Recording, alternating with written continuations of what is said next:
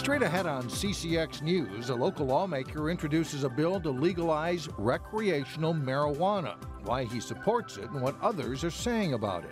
Then a closer look at elementary school recess and a legislative proposal that requires districts to have a recess policy. And later, why this elementary school classroom doubled as a barber shop. CCX News starts right now.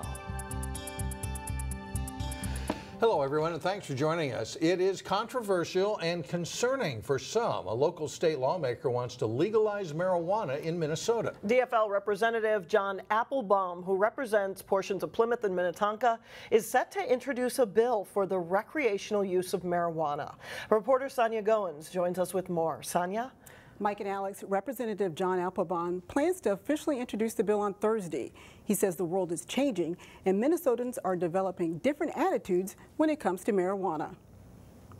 I think that legislators would be keen to change their positions because the public is heavily in support of this issue, and it's only a matter of time. Under Applebaum's plan, recreational marijuana would be regulated in the same fashion to alcohol. Only people older than 21 would be able to purchase or possess the product. Residents would also be allowed to buy up to 1 ounce of weed for personal use. And folks would also be able to grow up to 6 plants at a time. Applebaum says the marijuana business could help the economy soar high. People are going to use marijuana anyway. It's proven to be non-dangerous, and so in Minnesota we have an opportunity to capitalize on it, to regulate it, to tax it, and we can use those revenues to benefit our public schools. Now, Applebaum says legalizing weed would improve the criminal justice system by allowing cops to spend more time on serious crimes. However, several law enforcement agencies are not buying that theory.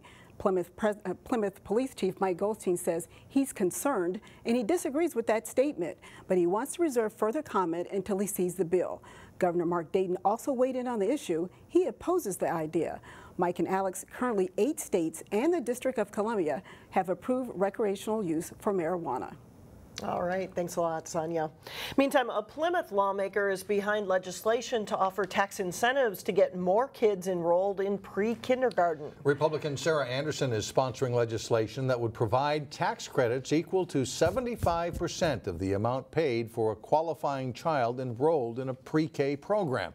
The bill has bipartisan support. However, there are accountability concerns given the wide range of pre-K options, which include everything from independent daycares to district-run preschools. For generations, recess has been considered by many students in elementary school as their favorite part of the day. But some parents have argued that their kids are getting less time for recess than when they were kids. As Delane Cleveland reports, a Minneapolis lawmaker now wants school districts to have a recess policy. When you're in the 1st grade, few things in life are more enjoyable than spending some time outside for recess. The students burn off energy, and in the process, they're learning valuable life lessons. And when they're out on the playground, they are interacting with each other. They're learning how to deal with conflict. They're making friends. They're socializing. There's so many pieces that they're learning how to be a citizen. Patrick Smith is the principal of Basswood Elementary. He says that at this school, students have recess for a total of 30 minutes a day. But that's not the case for other districts. It's a variety. You'll see some districts will have 15 to 20 minutes of recess time. I was talking to another principal from another district, and they have 35 minutes for recess and lunch combined. It's a stat that caught the attention of DFL Representative Jim Davney of Minneapolis. Common sense tells us little kids need to get their wiggles out. To help ensure that students in kindergarten through 5th grade get in their recess time, he's introduced a bill that would require school districts to have a policy on the total number of minutes of recess each day. What's in that policy and all of that, that's decided at the local level. We just say you need to have a policy. You need to be thinking about kids in recess. At Basswood, staff members are certainly in favor of recess, but not so much on the idea of the state mandating it. I think maybe recommendations might be a better way to approach it, saying this is what we recommend, and then giving some control locally as a school board to decide what we're able to do. In Maple Grove, Delane Cleveland, CCX News. In response to the proposed legislation, the spokesperson for the Osseo Area School District said, quote, requiring districts to adopt a policy specifying the number of minutes for K-5 recess is an example of a state mandate that would reduce local control. The bill may also be based on an inaccurate assumption that recess is the only way that schools provide daily physical activity for students. If you think it's too early to start thinking about next school year, think again, especially if you have a 3- or 4-year-old ready for preschool. And what is that picture? Yo-yo. Yo-yo. Y is for yo-yo. Great job.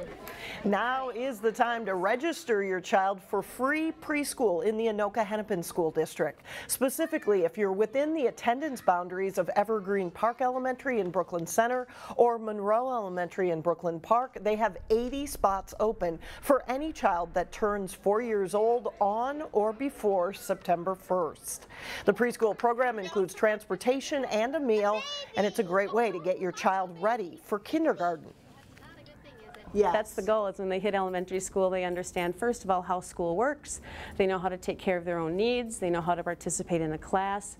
We also have a really excellent curriculum in reading and writing and mathematics and music. There is a free preschool information night coming up this Thursday night at 6:30 at the Anoka-Hennepin Educational Service Center in Anoka, and you can visit the district's website for more information. The state of the city in Golden Valley is pretty straightforward. A monumental year for construction, in particular apartment and townhome construction. According to Golden Valley City Manager Tim Cruikshank, 4 residential projects began in 2016 and 2 more are in the pipeline for 2017. The ones underway include the Hello Apartments off Highway 55 and 169, Laurel Ponds, a townhome project at Laurel and Pennsylvania Avenues, Liberty Crossing, which will include apartments and townhomes at the southeast corner of Winnetka Avenue and Medicine Lake Road, and Central Park West Apartments at the southwest corner of I-394 and Highway 100. Projects in the works for 2017 include the Tello Apartments, which used to be called the 394 Apartments at the northwest corner of I-394 and Highway 100, and the Xenia Apartments at Xenia and Golden Hills Drive. Other big projects for Golden Valley in 2017 include construction of the new $18 million Brookview Community Center and completion of the Douglas Drive reconstruction project. Meanwhile, big improvements are planned for city baseball fields in Golden Valley. Isaacson Park, named after the late Dave Isaacson, a longtime youth baseball coach, was awarded a $100,000 grant through the Hennepin County Youth Sports Program. The money will help pay to replace dugouts, add new field lights, and replace all the spectator bleachers. And a significant funding development for the Bottineau Light Rail project. The Hennepin County Board has approved $50 million to fund engineering costs. The county's Transit Improvement Board, which is made up of representatives from 5 metro area counties, is expected to fund the remaining $76 million required for the engineering phase. The total cost of the project is $1.5 billion, with 49% of it expected to be funded by the federal government.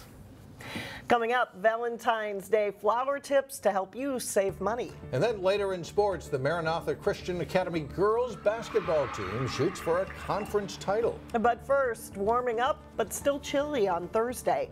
Temperatures stay in the teens. We'll be right back.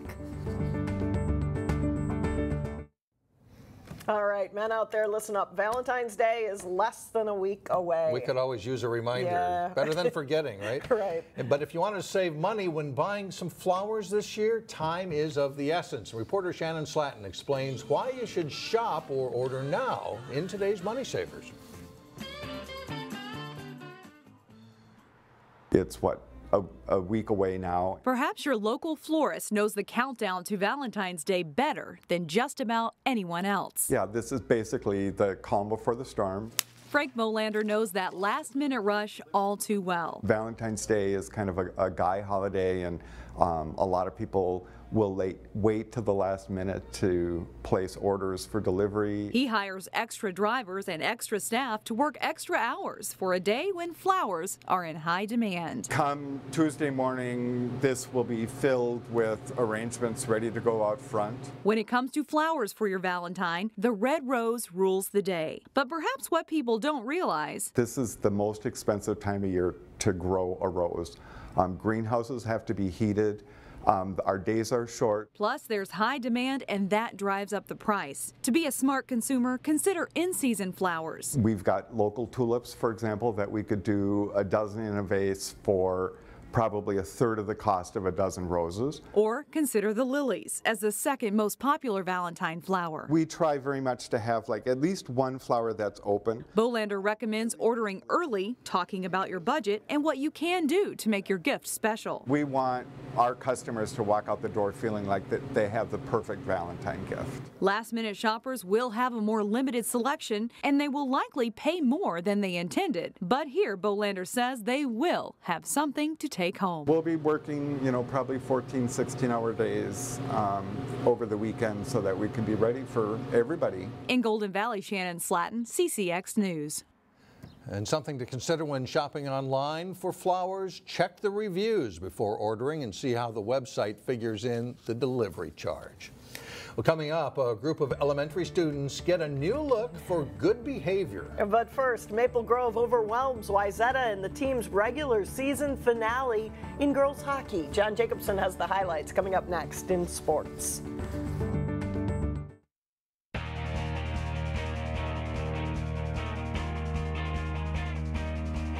I'm John Jacobson with sports. With the girls' hockey playoffs about to face off, local teams are finishing up the regular season. Wayzata on home ice to take on third-ranked Maple Grove. Maple Grove's Taylor Wente to Maya Martinez. She stopped, but Wente buries the rebound for a 2-0 Crimson lead. Later in the first period, the defenders collide and Wente takes advantage, scoring on the breakaway for a 3-0 Crimson lead. Paige Casibo capitalizes on a Trojans turnover to score in the final minute of the period, and it's 4-0 Crimson after one. Second period, Tina Campa turns sharply to score in close. Maple Grove's lead grows to 6-0. Then on a 3-on-1 rush, Crimson Wente will pass it to Martinez for the goal, and it's all Maple Grove. They lead 8-0 after two. Wayzata does get one in the third. Casey Johnson scores. Maple Grove ends the regular season with 20 wins after an 8-1 victory. The Breck boys basketball team had its 4-game winning streak snapped Saturday in a close loss to Holy Family. The Mustangs knew getting back into the win column wouldn't be easy Tuesday against the top-ranked team in Class 2A, Minnehaha Academy. Good start for Breck. They swing it around, and Kerwin Walton buries a three for a quick 7-0 Mustangs lead. Minnehaha storms back. Jalen Suggs keeps the defender on his hip, gets to the basket for two plus a foul. 14-11 Redhawks. Suggs leads the balance attack with 16 points. Lorenzo Smith penetrates and kicks it to Caden Johnson. His shot rattles around and drops. Johnson scores 14 for the Redhawks. They lead by 8. They force a turnover here, and Johnson gets control of his dribble to score on the acrobatic layup. Minnehaha takes a 37-23 lead into the locker room at halftime. Second half, Jose Williamson gets it inside to Giovanni Bickham for the power move to the hoop. The lead is 16 for Minnehaha. Breck has some good young talent. Freshman Walton hits the mid-range shot on his way to a 25-point game for the Mustangs. But the Redhawks have too much firepower. They pull away to win at 81-56 over Breck. In girls basketball, Maranatha Christian Academy hosted Legacy Christian in an MCAA conference game. Kennedy Berquist with the steal, and then the pass ahead to Kylie Post for the layup. Post with 12 points in the game. I watch the Mustangs. Jacqueline Jarnot here stealing the pass. She'll take it away for another MCA layup. Maranatha leads early. The Legacy plays well. Jaden Nelson spins in the lane, scores, and is fouled. The Lions winners of just 3 games all season lead by 6 at halftime. Early in the second half, ball comes to an open Callie Weddle, drains a 3. Weddle with 13 in the game, and Legacy's lead grows to 12. But Maranatha rallies. Kayla Jo Davis banks in the jumper, and the Mustangs take the lead 39-38. 7th grader Desiree Ware speeds from the backcourt all the way to the basket to lay in 2 more points, and Maranatha begins to take over. Jarnot has a big game. The junior with a 3-pointer on her way to a 27-point night. Maranatha wins 73-57, wrapping up the MCAA title with the victory. Park Center's girls basketball team has an outstanding trio of seniors who are part of 2 state championship teams. On this week's Sports Jam show here on CCX, we profile Pirates center Mikayla Hayes. Here's a clip from that story. Her main impact can often be found on the other end of the court as a rebounder and effective 6'3" shot blocker. Mikayla has seen her own game improve, but knows there is always room to grow. In college, I'm not going to be like a main 5, so I had to expand my game out to the outside, like mid-range, even threes a little bit, and like working on my handle. So just becoming a better player overall has been really important, just so I can be better as a player, and when I get down to college, I could be more versatile and be a better player to play against. Not only gifted with athletic talent, Mikayla is a real student of the game as well. She'll watch our film, break down our film, but also watch college games, pro games, come back and ask questions. She's done it since she was a freshman. Oh, they're doing this, that's similar to what we're trying to do. Is this how it needs to look for us? And that type of thing. And not only does she mimic her game after that type of stuff, and it benefits her level of play, but also she helps everybody else understand that that's kind of what it's supposed to look like. You can watch the rest of the Mikayla Hayes story and more on Sports Jam. It airs Wednesday evening at 6:30 and 9:30 on CCX channels 12 and 799, plus Thursday at 7 and 9:30 a.m.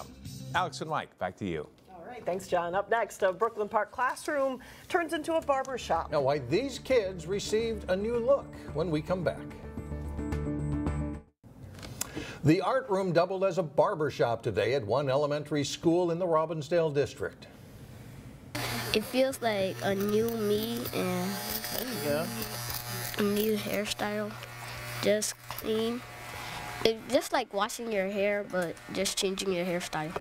This Northport Elementary 4th grader likes his new look. He and about 3 dozen other students earned free haircuts for good behavior. It's a new program called Cuts for Character to reward the school's diverse student population in a culturally relevant way. Neighborhood barbers are invited in for the event, and parent volunteers do braiding as a way to build good community relationships.